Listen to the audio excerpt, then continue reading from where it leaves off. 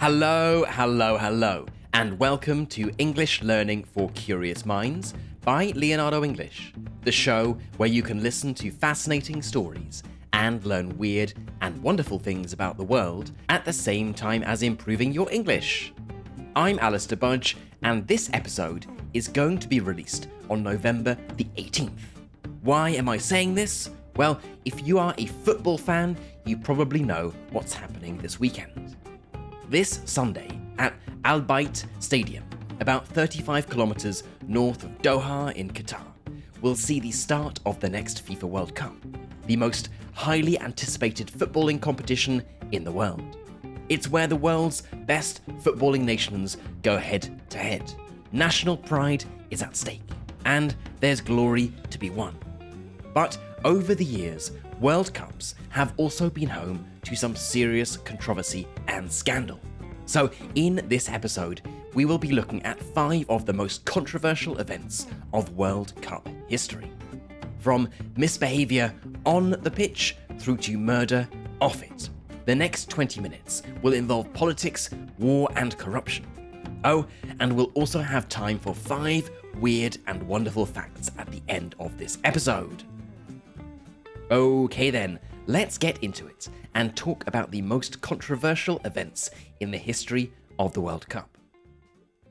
We will start with one of the game's most gifted players, but also one of its most controversial, an Argentinian named Diego Maradona. Maradona is, simply put, one of the most iconic players in footballing history.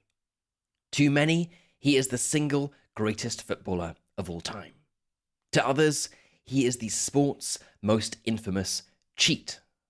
So why is he so divisive? Well, if you'd like to learn more about this man and you haven't listened to episode number 146 yet, then you can listen to that afterwards. But as far as the World Cup is concerned, there is one match that perfectly captures the enigma that Maradona was. Part villain, part genius. It was the 22nd of June 1986 in Mexico City. Over 110,000 people were packed into the Azteca Stadium to watch the World Cup quarter-final between England and Maradona's Argentina. After a goalless first half, 6 minutes into the second half of the match, Argentina were on the attack. Advancing close to the England goal, the ball was kicked high in the air towards the England goalkeeper, Peter Shilton. Shilton was 1 meter 83 tall and towered over Maradona, who was just 1 meter 65. With such a big height difference, as well as the fact that goalkeepers are allowed, of course, to use their hands, it should have been a routine catch for the English goalkeeper. But as the ball was about to drop into his hands, Maradona jumped up, hung in the air, and the ball ended up in the back of England's net. Maradona turned and began to celebrate, while furious England players pleaded with the referee. How had the tiny Argentinian managed to out-jump Shilton for the header? TV replays revealed that Maradona hadn't headed the ball, as was first assumed, but punched the ball into the goal with his hand. The referee, who didn't have a clear view of the incident, saw nothing wrong and awarded the goal, 1-0 to Argentina.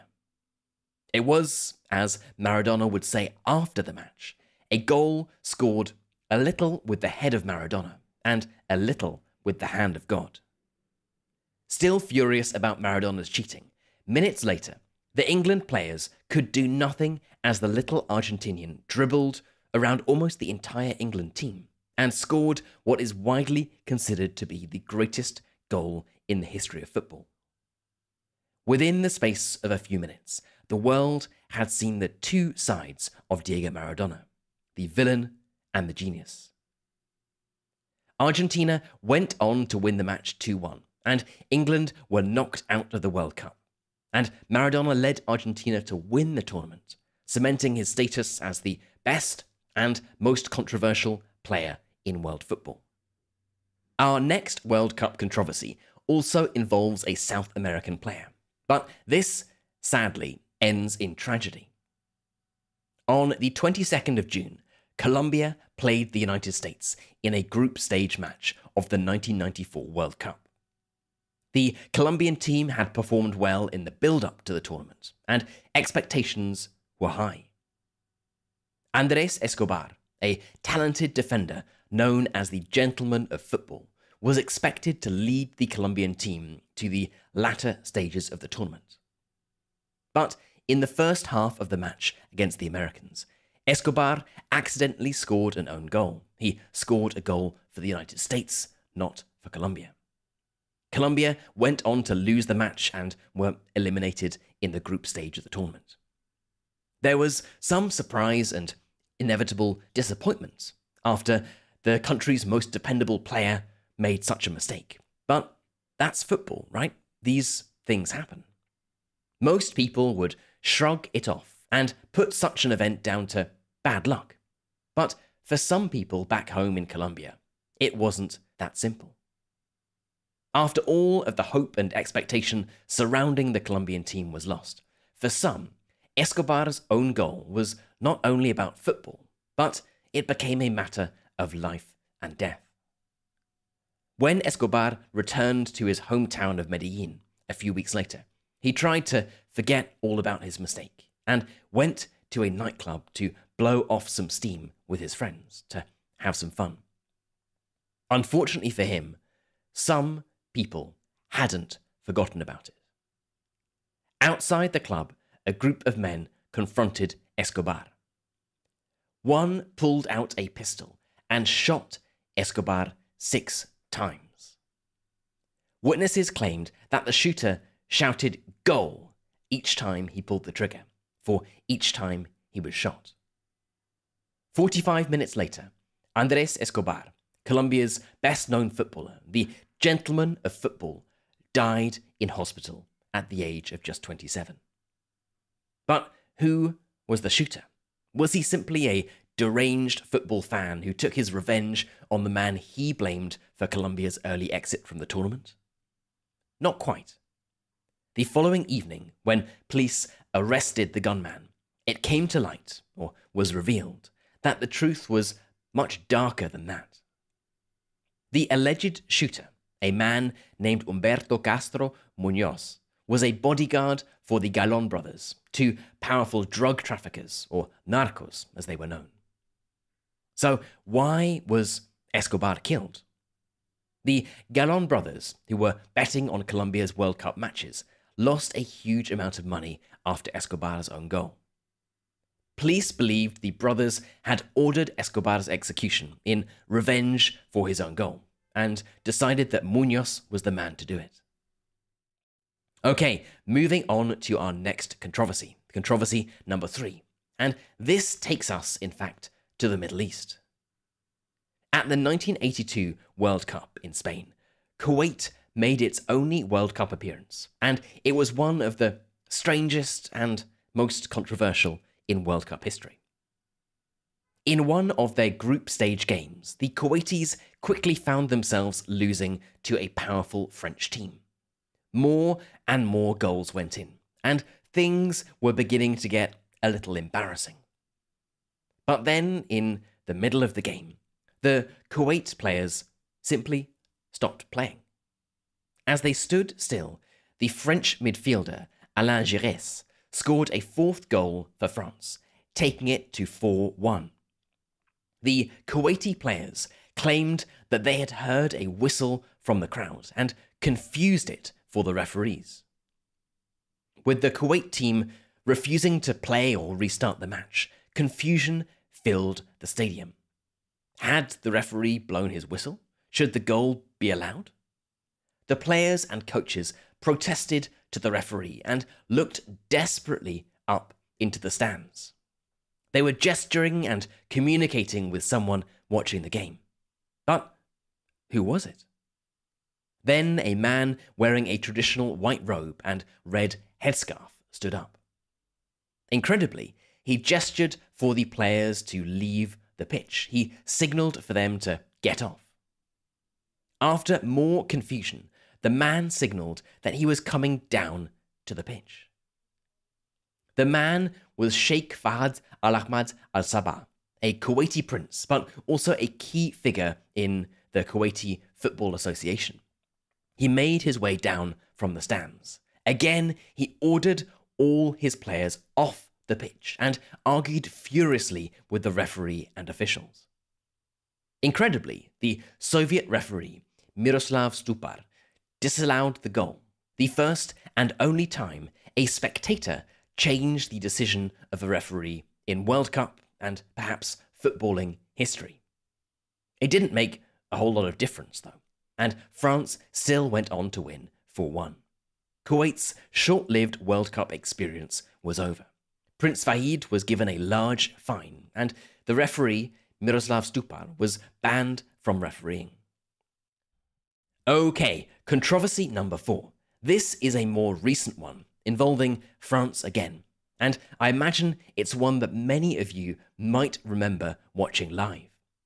The 2006 World Cup, which was held in Germany, was the swan song or last performance of one of the game's greatest players.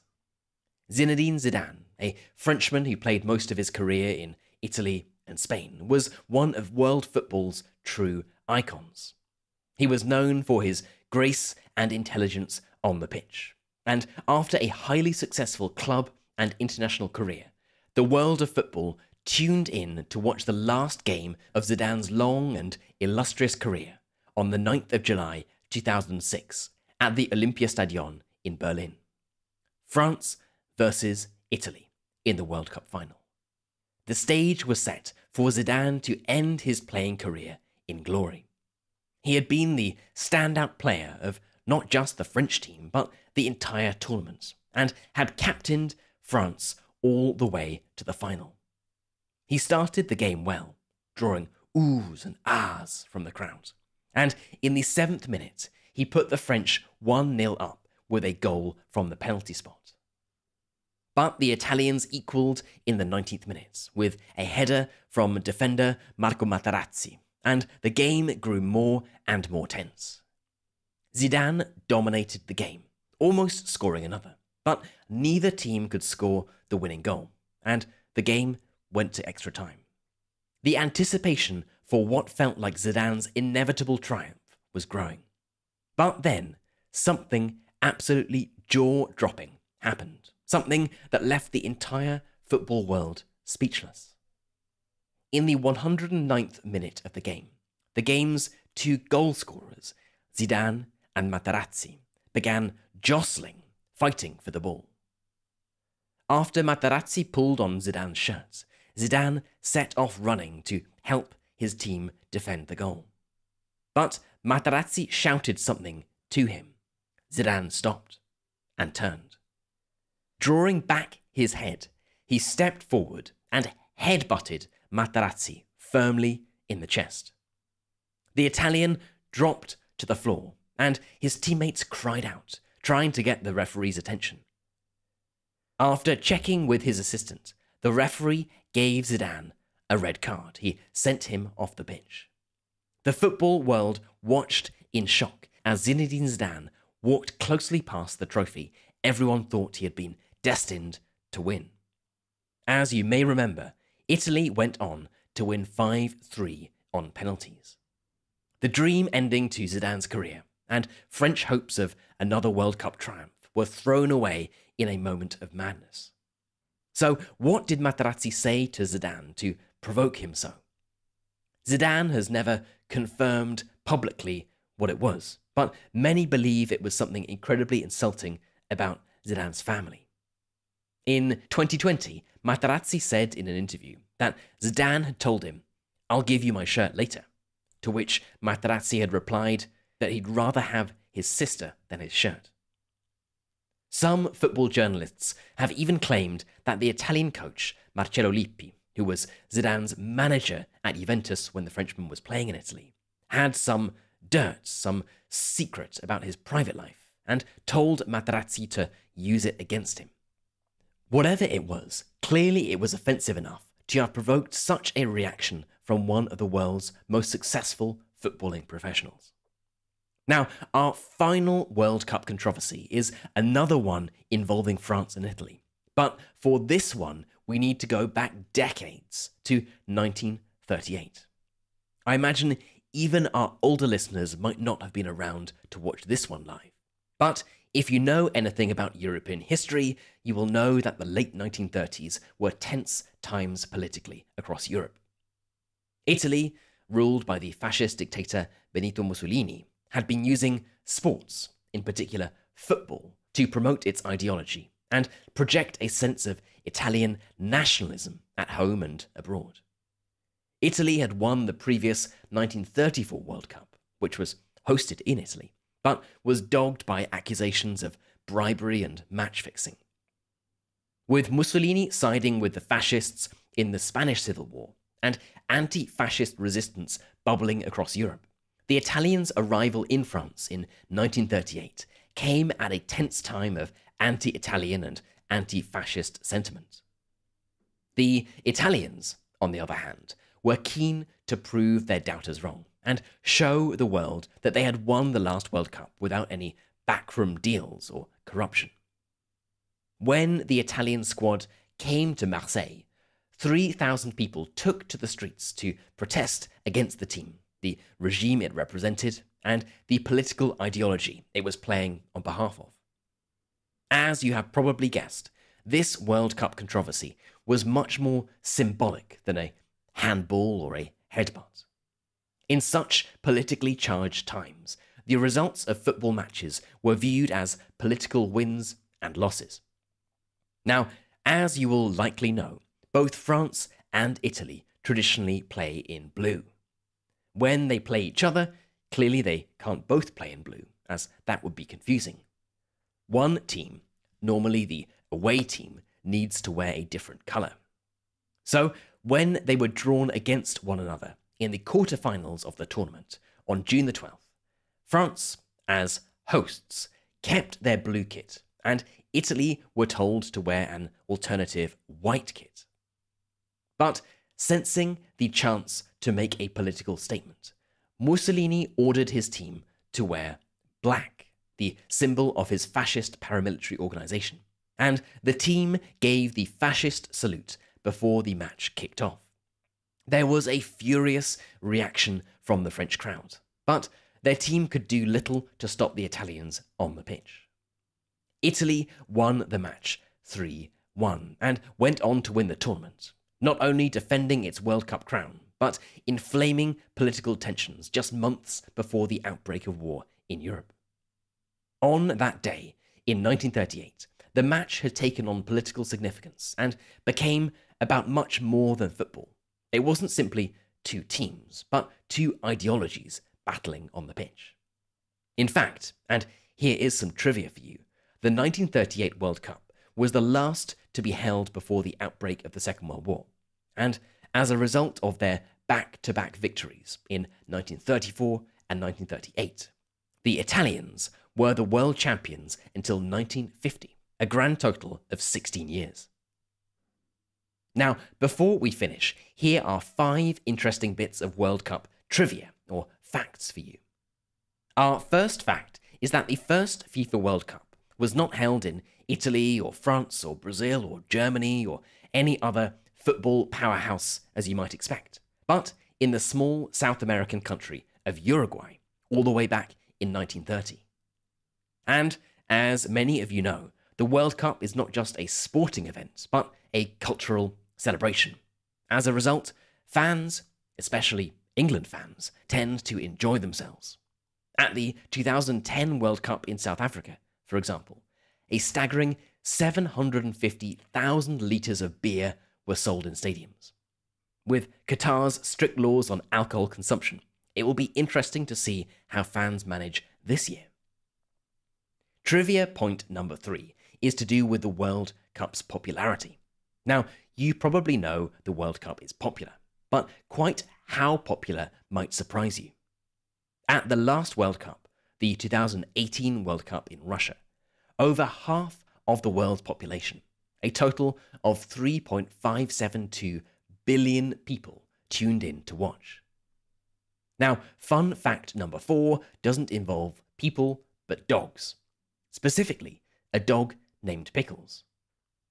In 1966, the World Cup trophy, known as the Jules Rimet trophy, was stolen. Where had it gone? How was it possible that the World Cup trophy, supposedly under strict security, could be stolen? Fortunately, a few days later, a dog walker called David Corbett found a strange-looking package while walking his dog Pickles.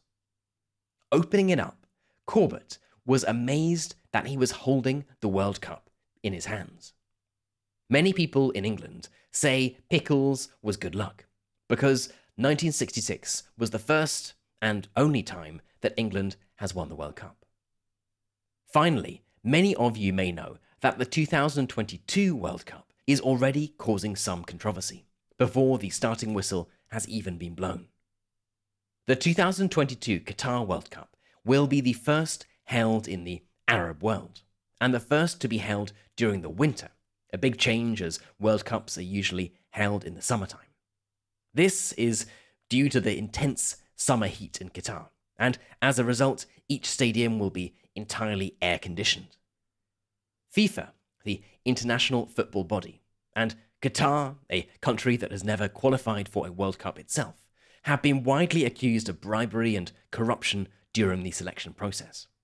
And sadly, the Qatar World Cup is controversial not just for corruption, but also for the use of slave labour. Reports have suggested that as many as 7,000 workers have died trying to build the facilities and stadiums for the event. So, whatever happens this winter, whoever wins the tournament, one thing is for sure. Like all World Cups, there's sure to be some controversy, both on and off the pitch. Okay then, that is it for today's episode on World Cup controversies. Whether you are a die-hard football fan and you'll be watching every match, or you couldn't even explain the offside rule, I hope it was a fun one and that you learned something new. As always, I would love to know what you thought about this episode. Can you remember any of the incidents we talked about today? What other controversies didn't we include but you can remember? And what do you think about the Qatar World Cup? What do you think about England's chances even? I would love to know, so let's get this discussion started. You can head right into our community forum, which is at community.leonardoenglish.com, and get chatting away to other curious minds. You've been listening to English Learning for Curious Minds by Leonardo English. I'm Alistair Budge, you stay safe, and I'll catch you in the next episode.